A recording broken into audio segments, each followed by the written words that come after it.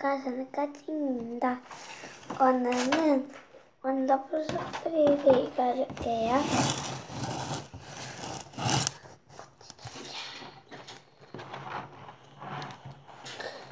여기부터 여기도 읽었고 여기도 읽었네요. 뭔가요? 이거 차례가 여기 왔네요. 모래시머리 한 번째 빌레몬터 오네모는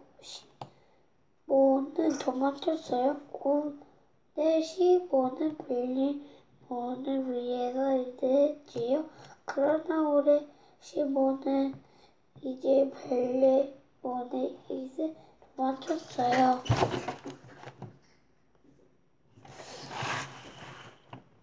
오네시모는 지금 큰 도시로 도망치는 중이었어요. 자기에게 힘들게 일을 시키는 빌레몬은 물건 들고 갖고 왔어요.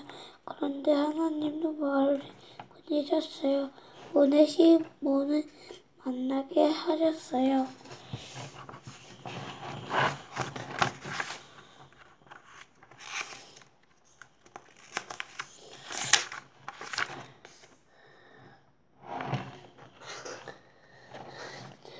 바울은 오네시모에게 예수님에 대해 이야기해 주었어요.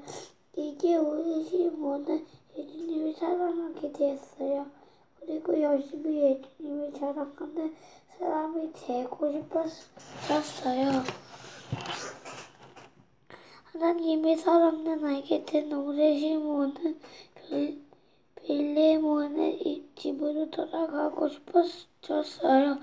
오네시모는 빌레몬이 다시 자기를 데려가기를 바라게 되었어요. 오네시모는 빌레몬을 자기 사랑에 주고 괴롭히지 않을 바랐어요.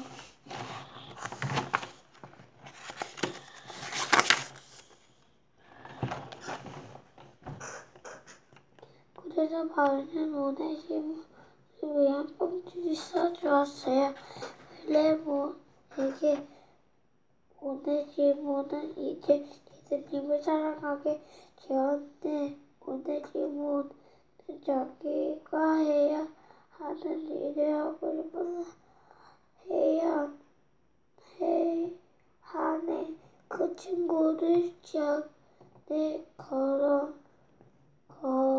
거래서 또 다시 일할 수 있도록 데려가 주겠나? 오네시모는 바울을 가는 친구를 가진 것이 너무 행복했어요. 오네시모는 바울을 도와줘서 기뻐였어요. 오네시모가 해야 할 일을 하도록 도와주었으니까요. 한 번 더 저걸 읽어볼게요.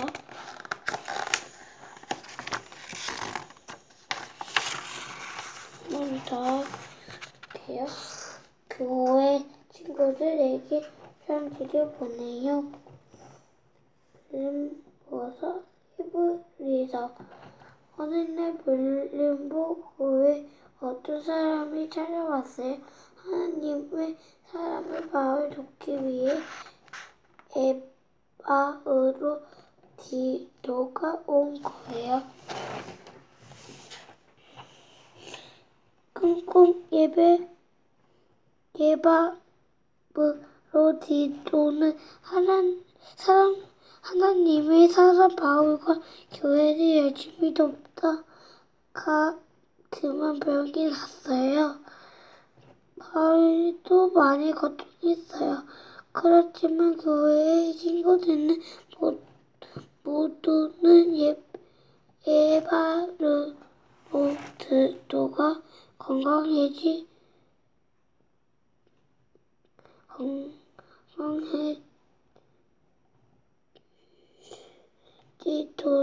하나님께 기도하는 줄과 주었어요. 그래서 하나님은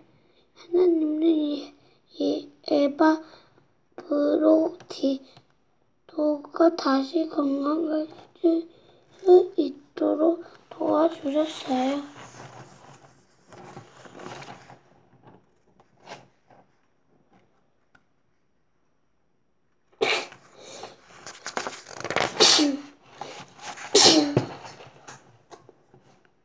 에바 브로디도는 다시 빌립보의 교회로 돌아가는 길에 바울의 편지를 전해주었어요. 빌립보에 사는 교회 친구들에게 편지를 전해주었어요. 편지에는 빌립보 친구의 사랑을 감사하는 바울의 마음이 담겼어요. 바울은 계속 편지를 썼어요. 예수님을 믿지 않는 우리 유대인 친구들은 예수님을 믿어야만 구원 받을 수 있다고 썼어요. 예수님을 잘 믿는 친구들에게는 미래를 잘 지키도록 예수님에 대해 자세히 알려주는 편지를 썼어요.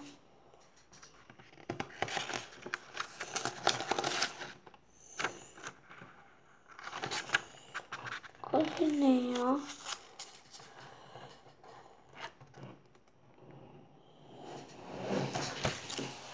언니는 원더풀스토리를 읽어주는데 어땠어요? 재밌었나요? 그럼 다음에 또 봐요. 안녕.